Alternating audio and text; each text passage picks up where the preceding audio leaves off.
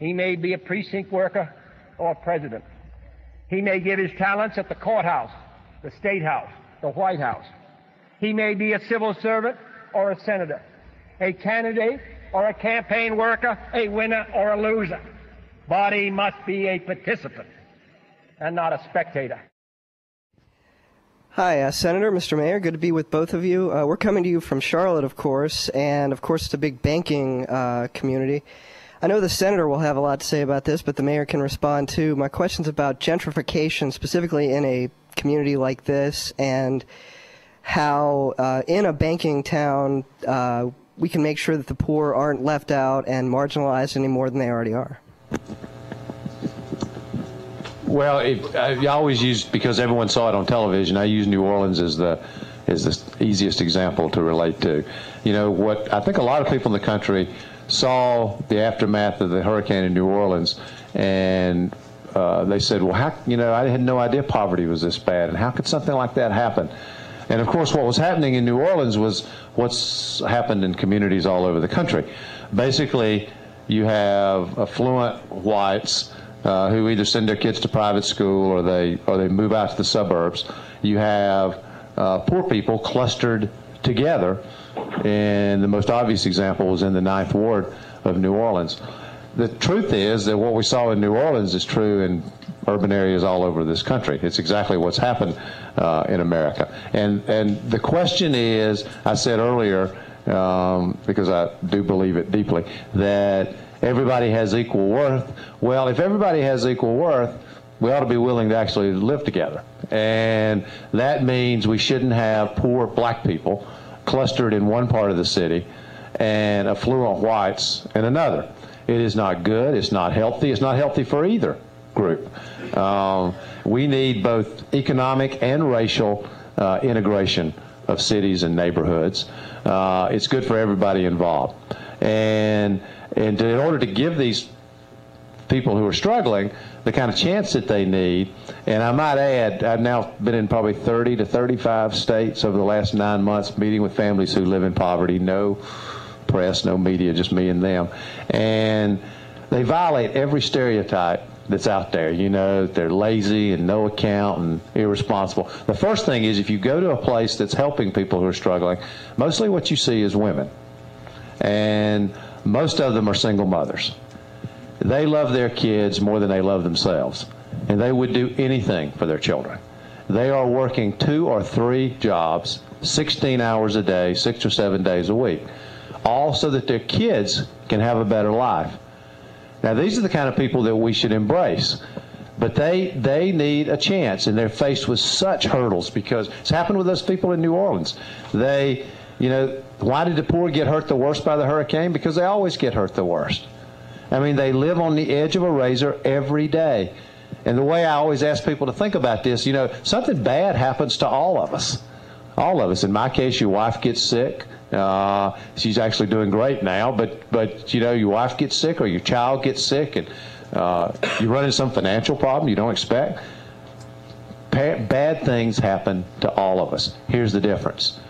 If you're poor, and if you're like those folks living in the 9th Ward of New Orleans, when something bad happens, you're in a ditch, and you can't get out, because there's nothing to get you out. You know, people will say to me, I had, right after the hurricane, people say, why didn't these folks leave? You know, there were warnings. They were told to leave. They didn't leave, of course, because they couldn't leave. They didn't have a car. They didn't have a bank account. They didn't have a credit card. They didn't have any way to leave. They had no way to take care of themselves if they had left. So these are the struggles that these folks face every single day. And the vast majority of them work.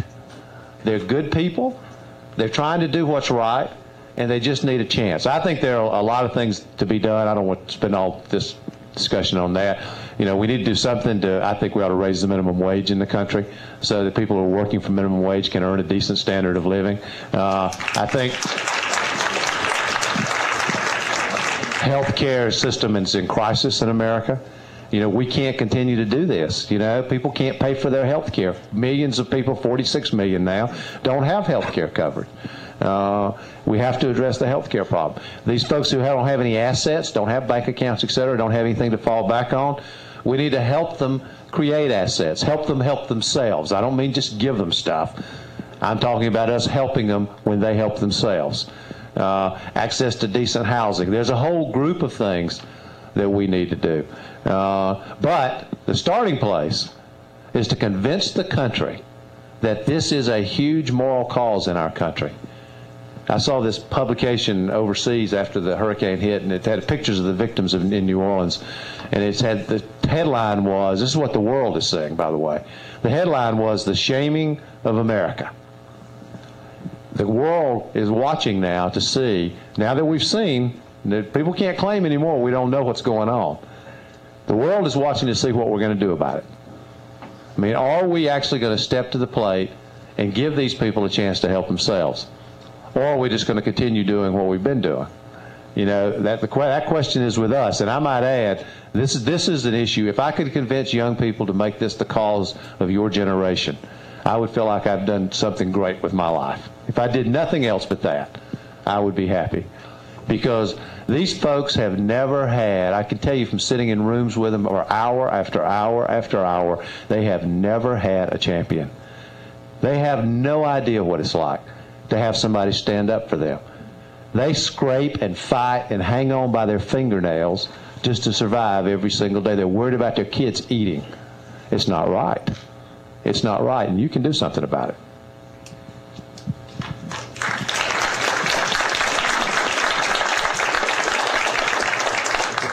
I agree with John that there are two Americas in this country, but we would diverge on some of the root causes for that. There is an income divide in America, if you will, but the bigger and more stark divide is education.